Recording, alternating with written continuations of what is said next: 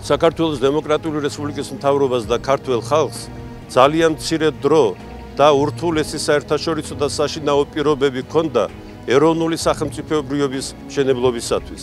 მიუხედავად ამისა, რესპუბლიკის გამოცხადების მე-10 წლისთავზე ჩვენ სიამაყით აღვნიშნავთ, რომ ეს იყო ევროპაში პირველი სახელმწიფო, რომელსაც სოციალისტები მართავდნენ, სადაც ჩატარდა საერთო თანასწორი დემოკრატიული არჩევნები ქალბატონების მონაწილეობით.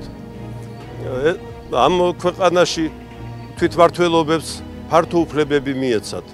ეს იყო ქვეყანა, სადაც ცნობილი ევროპელი პოლიტიკოსები ადგილობრივი გამოცდილების გასაცნობად ჩამოდიოდნენ. 100 წლის წინათ საქართველოს სახელმწიფოებრიობა დაუბრუნდა. სახელმწიფოს კი ქართული ენა და სკოლები. დემოკრატიული რესპუბლიკის კონსტიტუციით ქართული ენა სახელმწიფო ენად გამოცხადდა.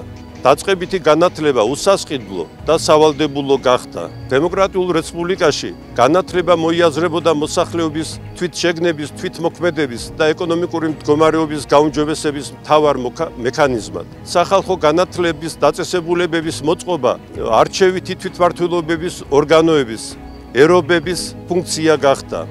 ერობების ბიუჯეტის მე-5 იხარჯებოდა განათლებაზე.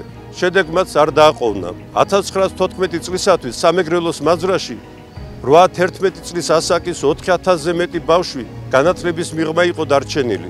ყოველმა მე-4-მ თუ იცოდა წერა-კითხვა. 1914 წელთან შედარებით 1920 წელს მთავრობისა და თვითმმართველობების მიერ გატარებული ღონისძიებების შედეგად სკოლებისა და მოსწავლეთა რაოდენობა გაორმაგდა. საქართველო ყოფილ იმპერიაში პირველი, ხოლო მსოფლიოში ერთ-ერთი პირველი გახდა განათლების ხელმისაწვდომობის კუთხით. ეროვნული უნივერსიტეტის შექმნით გვირგვინით დაედგა დამოუკიდებელი საქართველოს საგანმანათლებლო სისტემას. დამოუკიდებლობის წლებში საქართველოში გამოცოცხლდა კულტურული მოღვაწეობა. შეიქმნა მწერალთა კავშირი, სამუსიკო და კინემატოგრაფიული საზოგადოებები. დაიდგა პირველი ქართული ოპერა და ბალეტი. ზუგდიდიც აგრძელებდა დადიანების კარზე წამოწყებულ კულტურულ ინიციატივებს. 1920 წელს ზუგდიდში გამოიცა პირველი სოციალურ-პოლიტიკური პერიოდული ორგანო ზუგდიდის ერობის უწყებები. 1919 წელს შეიქმნა დრამატული საზოგადოება, აგრძელებდა ფუნქციონირებას აკაკი წერეთლის სახელობის სამკითხველო. 1919 წელს დეკემბერში ნოე ჟორდანიას დავალებით დადიანების სასახლის განსაცავი მოიკვლიეს ექვთიმე თაყაიშვილმა და გიორგი ფაღავამ.